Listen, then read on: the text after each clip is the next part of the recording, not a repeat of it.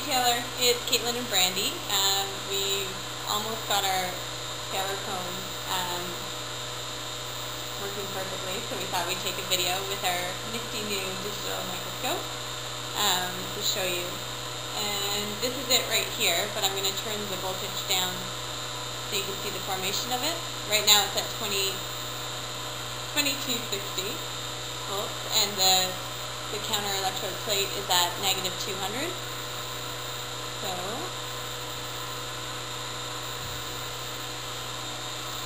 turn it down to 2000 volts. And so now it's just forming droplets.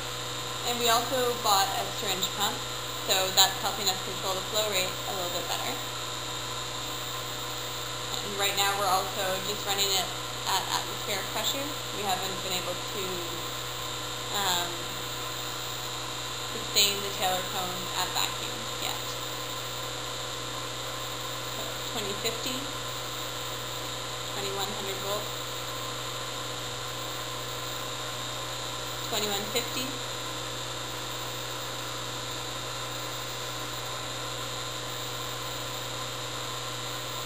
2200,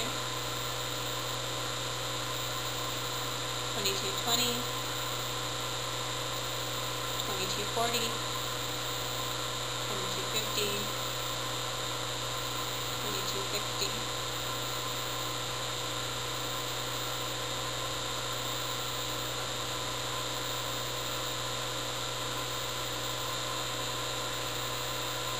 $22.90. There's our Taylor cone. We didn't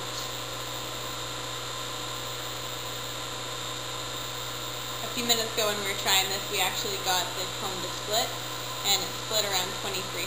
So there's a small range where we get a perfect Taylor cone and where it splits into two. Let's see if we can get it to do that again.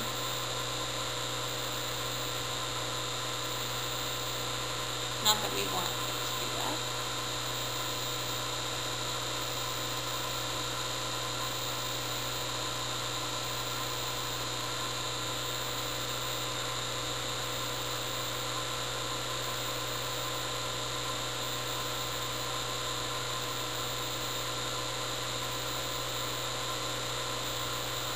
Okay, it's not doing it right now, but we took a picture of it, so we'll send you that picture too, because it's kind of cool to look at.